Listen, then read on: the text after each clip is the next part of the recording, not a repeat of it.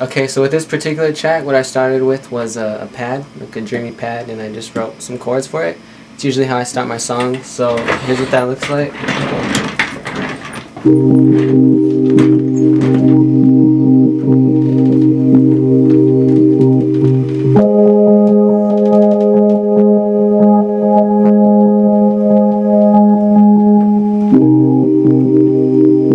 So kind of a simple progression back and forth with the dreamy pad, and so that'll sound like this.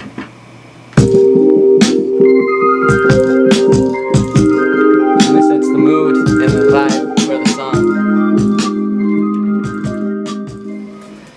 Alright, so now that I got my pad down, what I want to do now is get a groove, drum down. So what I done is program some sounds to my MPC, and I'm just going to play them out as I feel.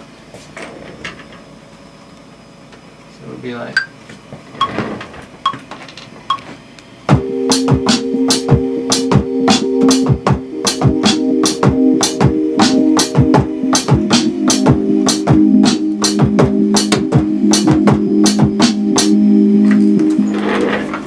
So we got that recorded in, and once you actually quantize the track and you have it on, it'll sound something like this. So now we got a groove, you know, get your head bobbing, start feeling it, you know. Alright, so now that I got like that dreamy pad chord structure down, what I want to do is make things more interesting and give some like bloops or bleeps, some synth bleeps in it. So I made this like kind of little arpeggio, and I'm going to add that in to my song, let you guys hear what that sounds like.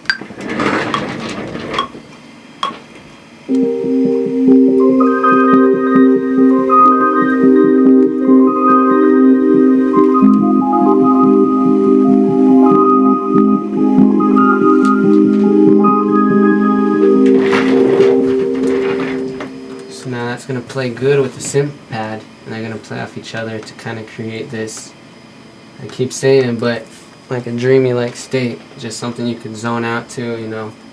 So obviously quantized, it sounds a lot prettier. Sometimes I don't like to quantize stuff just because it feels more natural, but with sort of like synthesizer keyboard things, you want to get really precise and really quantize them. That's what I did here. So it would be nice to have a female vocalist come in and track something original, but a lot of the times as producers we don't have access to that 24/7.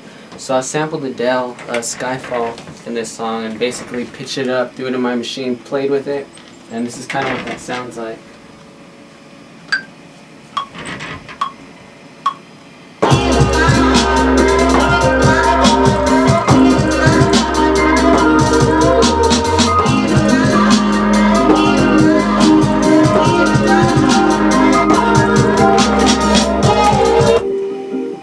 So then, those alone are just pretty much. So